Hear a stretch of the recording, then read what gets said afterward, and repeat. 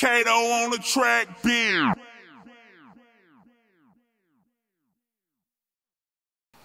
What's up, y'all? Kato on the track. It is Monday afternoon, and I thought I would just shoot a quick vlog just to give you guys some motivation for the week. I know a lot of you who are trying to pursue music full-time are still on that day job grind, still chasing your dreams, just trying to get a check and make it by each month. I'm here to give you a little bit of motivation to show you that it is possible if you chase your dreams long and hard enough that you can make it into your living.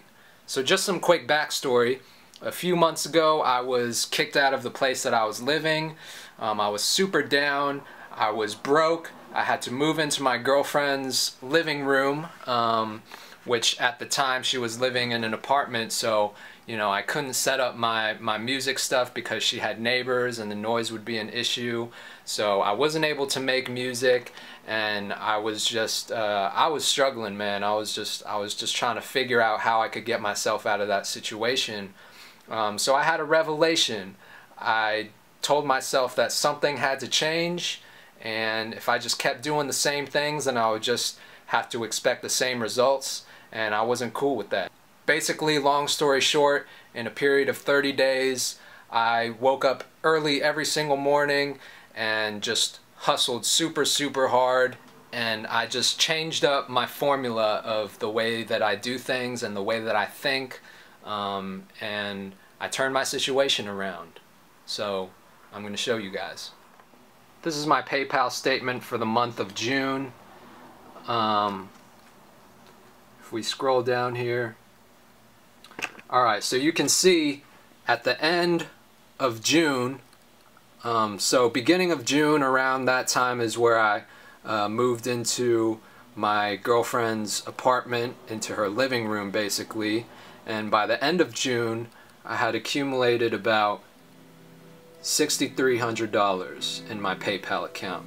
Now that amount doesn't include what was directly deposited into my checking account from royalties that I was receiving from different records that I had produced over the years.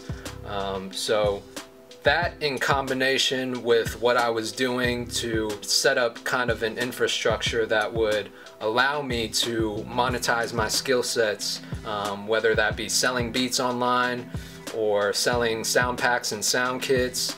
I started something called Beat Club, where I actually help other up-and-coming producers learn about the industry, and I teach them about music production, plus the royalties. All those things working together is what helped me to generate about $10,000 in the month of June alone.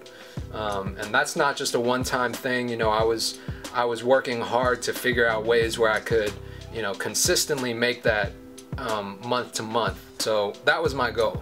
Now, I'm not a flashy dude. I don't flash what I have or my money on social media. That's just not me. But whenever I see someone else who's successful show me the products of their success, I always use it as motivation. I'm like, damn, well, what's to stop me from getting that? You know what I mean? So that was the whole purpose of this video. I want you to truly take that notion of me being broke and down and apply it to yourself, and know that if you continue working hard, things will turn around for you, I promise. Thank you for watching. Make sure you like, share, subscribe, and I'll talk to you guys soon.